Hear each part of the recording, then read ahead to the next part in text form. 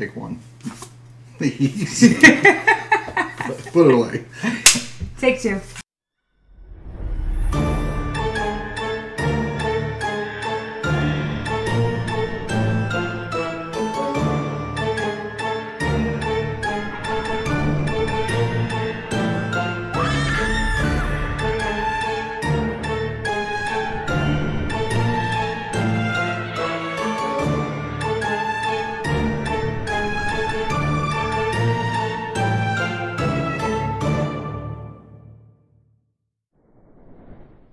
What's up, guys? Jeremy here from LSAPC and Mitchie. We are here with another installment of 31 Nights of Halloween Horror Movie Reviews.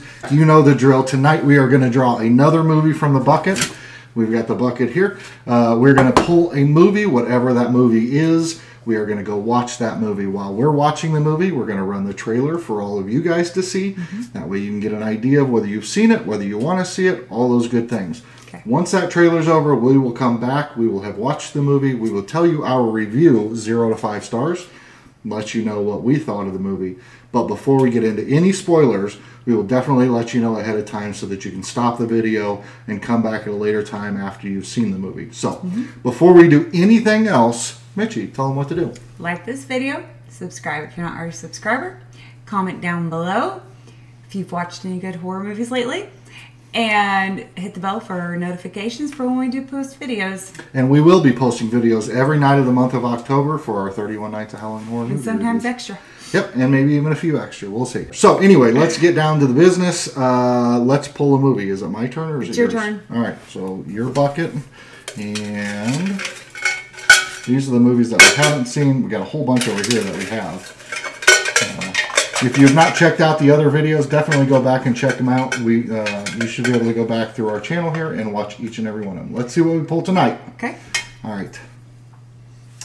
Oh, this is a classic. I don't even know about classic, but this is a gore fest. If you are afraid of clowns, do not watch Terrifier.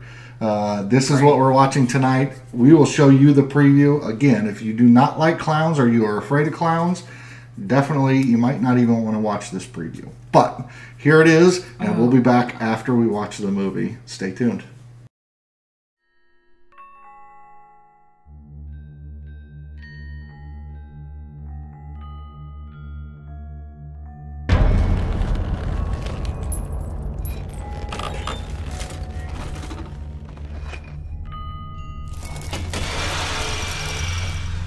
What's wrong? I'm fine. Why? Keep looking over your shoulder.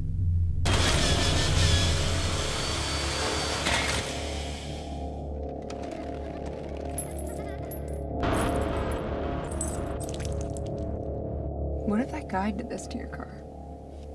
What guy? The clown? You really think someone slashed my tires? He knows this is your car. He saw us getting into it earlier. Hey, handsome! Cut it out. My friend wants your number. Kill you. Look, that guy was harmless. He was just some douchebag in a costume acting like a retard because it's Halloween.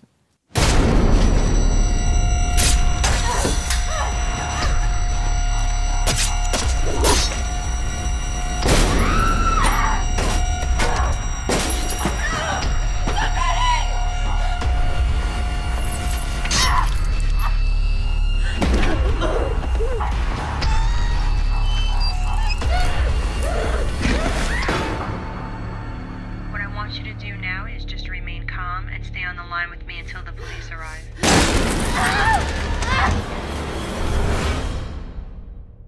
Alright guys, we have watched the movie, and as you can see, I have a big smile on my face. I really enjoyed it. You get your clown debut ready. Yeah, I'm already looking for my Halloween costume. It's just fantastic. You didn't order that. No. So anyway, before we get into any reviews or anything that we talk about, Mitchie, 0 out of 5 stars. What do you give this one? It's different. I'm sitting here trying to figure this out because let's do a 3.75. I'll do Jeremy here. All right, 3.75. I am giving this one a 4.68. I'm giving this one a high 4.5.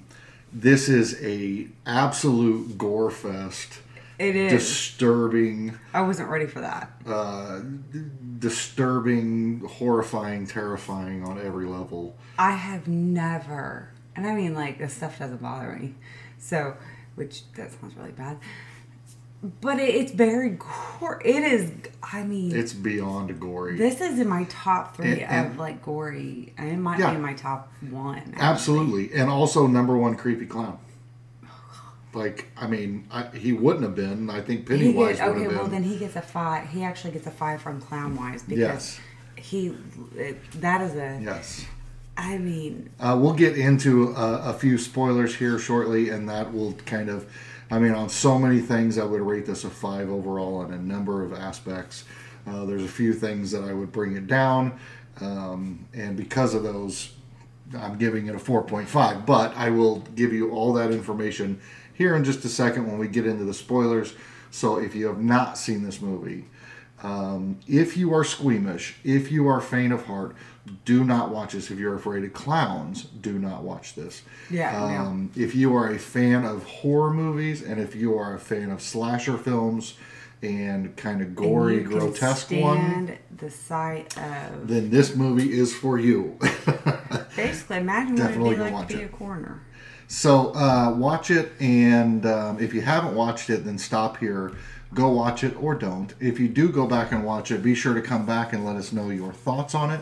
If you have seen it, carry on with us. But now we will get into spoilers, so consider yourself warned. We'll be right back. Holy yikes. You can't say the word. I can say it. Holy yikes. That movie. There's something wrong with it. it. And I've seen it before, but it just... I haven't. It just... It's so disturbing. There's certain body parts that hurt. Yes. So, guys... every scene, every single kill. And here's the we can't even explain this to them. Yeah, some of it we can. There is not a storyline. Well, but the whole thing starts in the pizza place. No. And it starts outside and then carries into the pizza place. But when he sits there in the pizza place and they have the stare down and he acts all creepy, I mean, you just know that things aren't going to be right with this guy. You just know it's creepy from the get-go. It all starts with a TV interview. Well, it does. Fact. It starts, and that's what I love about this movie too, is that it full circles all the way back. So it does start with a TV interview, and the deformed woman ultimately killing the TV host.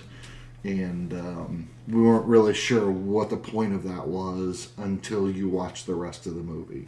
And then you can tell that there's some major trauma to the girl in the end who survives. And she now carries on the legacy, I guess. I don't know what. Well, stay tuned for Terrifier 2. Which is coming out in 2022. So, really? But then when it all sets in and the clown shows up and you're like, oh my God, this is great. This clown is creepy, terrifying, awesome. And then he starts kind of stalking the girls. And he proposes to one. Yes, he proposes to one. And his with teeth a cute are little all ring out of a 25-cent machine. His teeth are all bloody and nasty, and he goes in and it destroys the bathroom. but he's got crappy hands y'all know throughout the whole movie. Crappy y'all hands. Know what we mean. So he comes out. Anyway, the guy goes in to clean it, and then you got the decapitated head that looks like a jack-o'-lantern. Yeah, that was really cool. That was a cool one. And then he kills the other person. But these kills in this movie, let's just talk about some of them. Now, don't start with the obvious one because we're gonna put this in a it's in like Hostel, but so yeah.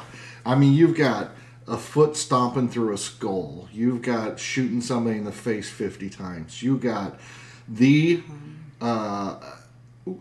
got so many. You get the girl hit by the truck in the end. You get all these things, right? And all these really gory, disgusting. Whipped with whipped with scalpel blades. Yes. all kinds of disturbing things. But let's now talk about the scene. The scene that hurts. The scene that would make any woman squirm in their chair. When he's got that woman chained upside down, hanging from her legs, and saws her in half. All the way down, starting at the lady parts. All the way. Hurts. That was disturbing. And they show it. Oh, every bit of it. Let's move on to, that's gross to start off with. Yes. But what's even more disturbing is that he's scalpeled the girl? Scalps the Or lady. scalps the lady? That's not as disturbing as, well, but what a great scene that is. What does he do? I mean, but he takes the woman's hair. And her other stuff. And he puts it on. And pretends to be like this other girl's sister. This whole thing. And he has his head down so it and this guy's really like girly and he built. chases her around with that woman's so it was like head. Michael, no, it was like leather face, like when the old style, and like, gosh dang. And then just with nothing. The fact that we even like this movie says too much about us. Is all I can say. He's over here squeezing my hand for dear life though, when that chainsaw was doing that, and I'm like, they chopped that guy's head off. And then he sawed through it and yanked it open. Yeah, that wasn't bad. Oh. That wasn't even bad. Yeah, but I have a phobia of the throat slit thing. And you could see his vertebrae. So Sorry, I can't process that. I had my eyes closed for part of the sawing through the neck I thing. never. I don't have that. I started closing my eyes for that one scene, and then like you're squeezing my hand so tight, like where you're in labor over there, and I'm like. No, I just couldn't believe we were watching. I'm like, now you know how girls feel, like when they have kids. Oh man, I tell you what. Anyway, this movie is absolutely disturbing on every level, but it covers all the bases: creepy clown, scare factor, jump scares, gore, everything. But there are some issues with it, in my opinion. There's a lot of issues. Well, there's a lot of issues with it. But, I mean, that downgraded it from a 5 to a 4.5 for me. For example, the girl in the beginning, the sister, while she was still alive, had 100 opportunities to kill him. And, I mean, she literally beat his butt several times. Like, got him on the ground, and then she was like, get up, get up. But like every good scary movie, stab him one time... in the back and walk away and then expect them not to get up. And leave the knife in their back. She just witnessed him saw her friend in half and she didn't kill him. She had every opportunity to kill him multiple times. She not only got out, she ran away from him the first time. She got out of the chair with her friend being cut up and down and so bad. And she, like, stabbed him multiple times for him knowing he's going to get back up. Yeah, I mean, she didn't stab him multiple times. She stabbed him and then walked away. He did the cowardly thing and stabbed him back, so he pulls it out and then he goes and kills her. With the cowardly thing. Well, he pulls a gun and finally shoots her because he knows he's not going to win that battle in the end. So. Yeah, I know, because she was a badass. I think she probably would have made it if he didn't have a gun. But let's be real. She could have killed him, should have killed him, didn't kill him multiple times. There were a few times, where you're just like, what's going on now? When the other sister who showed up in the end to pick them up gets the plastic around her face. Yeah. I kept saying, stick your finger in there and tear the plastic. It's just plastic. And eventually she did, but it was like way longer than somebody puts that around. First thing I'm going to do is rip the plastic open. She wasn't near as tough as her sister was on that one. Her hands weren't bound. But anyway, she does some really weird things too. Like once she escapes out of the building in the end, her first instinct is to run back in. And another very odd door. They were in a big abandoned warehouse. No, it was apartment buildings. Well, he called it a warehouse when he called the police. Yeah. So anyway, that's kind of the things that I go like, of course I didn't want her to kill him. I wanted the movie to go on. But I'm just saying, don't even put the potential in there because it just downgrades it a little bit. Just a little. Cops end up finding him eating the sister's Eating face. the face. Eating the face, yes. And then he pulls his gun back out, shoots himself in the mouth, and then come to find out they were blanks.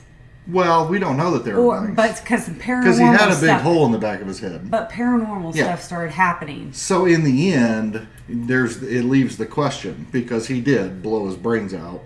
Was he a real psycho killer, or Was he supernatural in some way? Because when he did come to life in the coroner's room, like you said, the lights flickered, the radio came on, all I'd those be things out. happened. So that would make me believe that it was a supernatural thing, where through the whole movie, I just believed it was some crazy guy in a clown costume. I mean, and the best part about it was he never said a word or made a sound. Yeah, no. No matter if he got stabbed or beaten. He got stabbed. I mean, No he got words. a rusty nail through his foot, and No just sound. mouth open, like he was trying to scream, but never said a word.